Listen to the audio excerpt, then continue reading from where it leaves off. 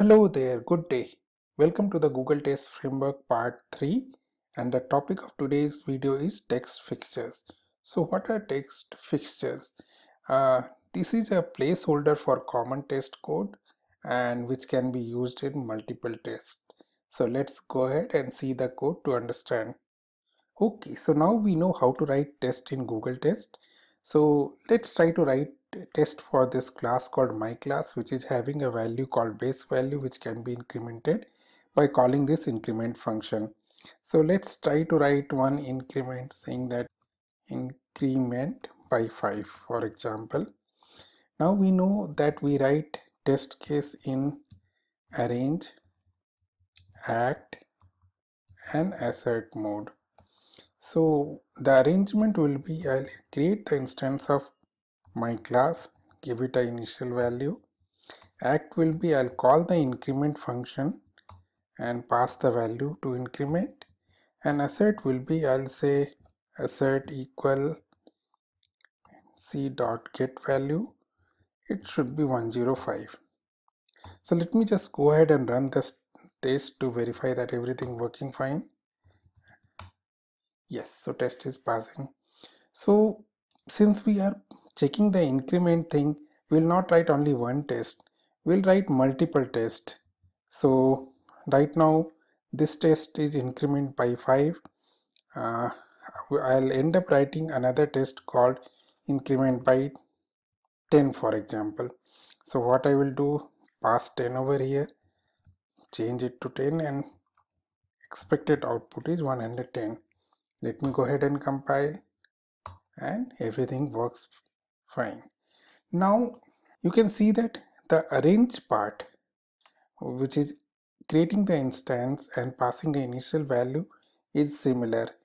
And if we end up writing, let's say 20-30 test cases everywhere, we have to repeat it. And if we change it once, we have to change in each and every test case. That may be error prone. So to precisely solve this problem, Google Test has something called text fixtures. So text fixtures are the place where we can write these common code, and the test fixture class has a method called setup as well as tear down, which will get called automatically all the time. So let me try to write the test fixture of this class. So the way to write text fixture is I can create a struct, let's say calling it my class test. It should be publicly derived from testing test. Okay, so let me have my class instance as this, and there is a function called setup, small p, and let me create a instance of it, new my class, and let me pass 100 over here. And there is another function called tear down, and I'll just do a cleanup over here. Okay, so this is my text fixture class, which has the common code which is being called here. Now how to call this text fixture class? To call a text fixture, we have to use it something like test underscore f. F stands for fixture. Instead of passing the name of the class, we have to pass the name of the structure, and then we get rid of this arrange part. Okay. And in act part, I can say arrow because now we are using the pointer. I can give arrow over here. Similarly, for another test also, we can get rid of this arrange and do increment, get and check the value. So let me go ahead and compile and check if it is working. Something is missing somewhere. This struct. So we'll have to, since you are using text fixture, we have to make test underscore f over here, and let now compile it. And yes, the tests are passing. Now you just to check that these things are actually being created, so alive, just printing something, and I'll print dead over here.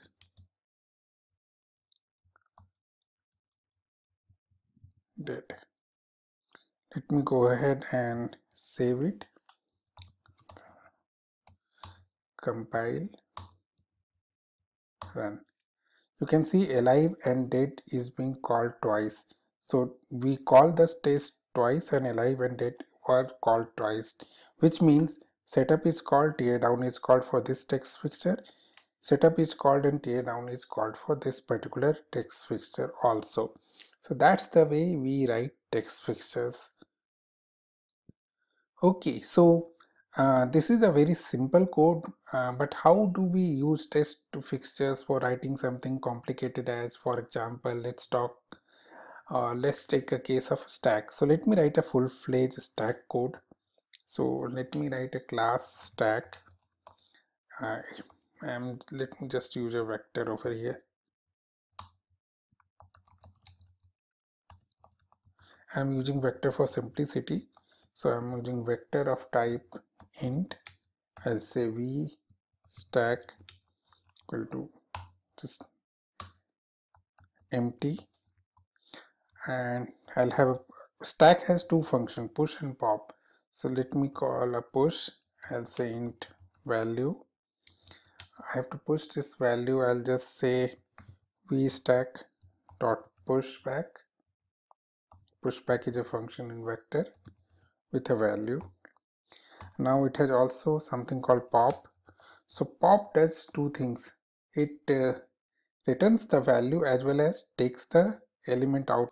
So the vector pop doesn't does both the things. So we'll have to take the value as int value stack, top of the stack the value, and then we have to call stack pop back,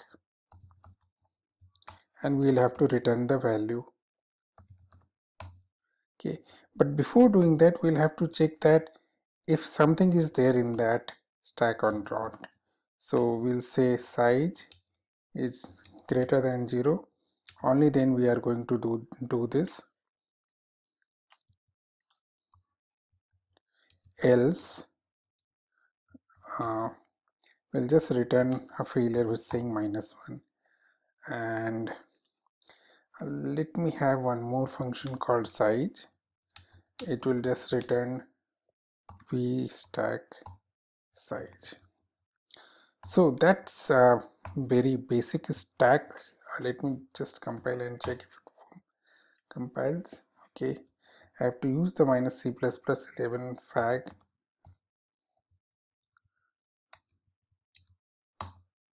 to get it compiled. So it's compiling fine. Now I have to write the test fixture for this particular stack testing. So let me say let me use struct stack test. I'll say public testing test. So I have here is void setup and void tear down. So before implementing this, I know I need to have an instance of a stack. So let me create an instance of a stack s1. In setup, what will I do? Uh, let me have some values, array of value as 2, 3, 4, 5, 6, 7, 8, 9 for example, and let me use some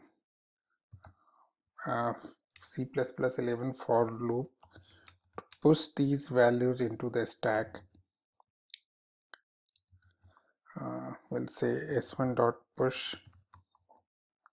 Well, so I'm pushing this value to stack. I don't think I have to do anything in tear down because it's not a dynamic memory. So here I have a stack class. Here I have a text fixture for the stack class. Now I can write different tests. So let me first check write a pop test. So test underscore f for fixture.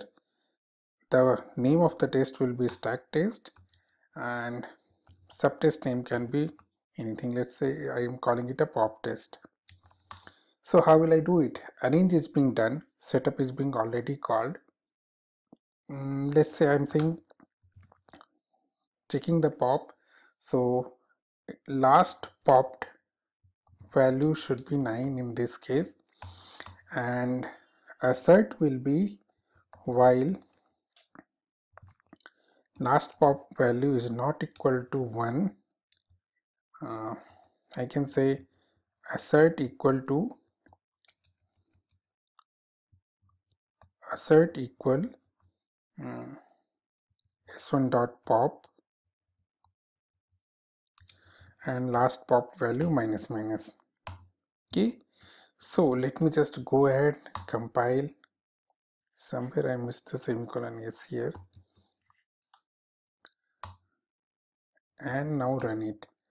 So a dot. Okay, so it failed because instead of 567 I have written 67. So now let me go ahead and compile, and it should pass, and it passed. So one thing I would like to tell you over here is that this is a place where the choice between assert equal to and expect equal to is clear.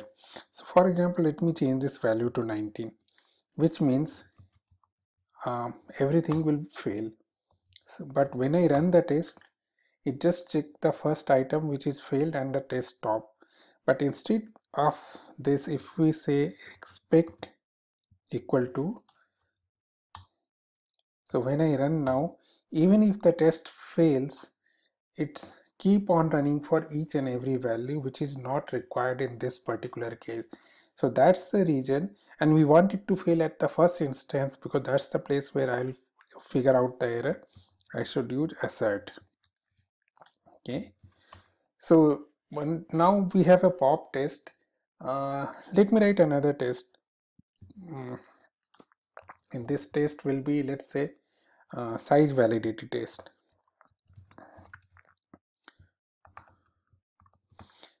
So we'll have to check for the size that every time we pop up the things, size remains same. So the act will be val is equal to s1 dot size. Okay, or I can use, yeah, this size function, and we should use something like instead we can use a for loop over here. We'll say for the value whatever it is, value is greater than 0 and value minus minus. So here the popped item should not be -1 at any point of time. So let me go ahead and test this code and run it. I'll have to change back to 9 this, so that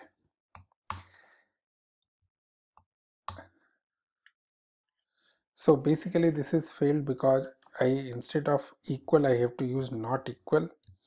Sorry for all this mistake, guys. It's just the way Google test work. So yes, now the things have been passed. So if anything problem happens over here in size, it will return -1. So we have tested the size of this. So that's the way we can write a very full-fledged application reliable test. And of course, if you are writing a stack, you'll be writing more and more tests like this. So this is just for the demonstration purpose. I hope I managed to convey the reasoning and usage of text fixtures in this particular video. If you have any question, please write it down there in comments and I'll try to answer them. So thanks guys, thanks a lot. Thanks for watching. Please do not forget to subscribe. Thank you.